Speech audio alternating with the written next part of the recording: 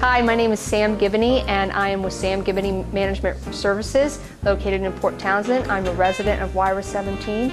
I've also been hired by the Department of Ecology to facilitate the public process for adoption of an Instream Flow Rule. Welcome to the first community forum on managing water in your watershed. It's hosted by the Department of Ecology, and it is the first of a series of community forums to help with drafting the Instream Flow Rule for WIRA 17, and that is the Quilcene Snow Watershed. Hi, I'm Ann Wessell, and I'm with the Water Resources Program at Department of Ecology, and I'm at our first community forum on setting an in-stream flow rule in the WIRA 17, the Quilcene Snow Basin. And I'm going to sort of show you what's going on here in terms of what we're going to be doing to work with the community to develop this rule. We're at our first community forum, where we're talking about what are the issues out there, what's important to the community, what do we see as some of the problems we need to be thinking about. And then later on this summer, hopefully in July, we'll be having a second community forum where we start talking about what are the options, what are the things that we can do to start thinking about ways to solve these problems.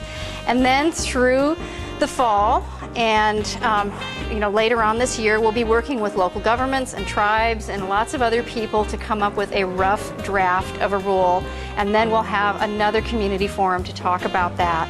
Then we enter into the formal legal process. We have a formal draft rule, we will hold public hearings, we will have a formal response to those comments that we get at the hearings, and then we go into the stage of actually adopting and implementing the rule.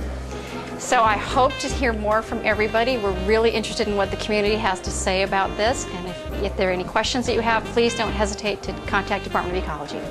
Thanks for coming this evening. We hope you found it informative, and more importantly, we hope you had the opportunity to give your comments and input tonight. We'll look forward to seeing you at the upcoming events. This is just the first in a series. We will have another community forum this summer, and then after that we will have a third one after we actually start drafting the in-stream flow rule. Please continue to give us your comments and feedback, and don't be afraid to visit us at our website, water.jefferson.wsu.edu.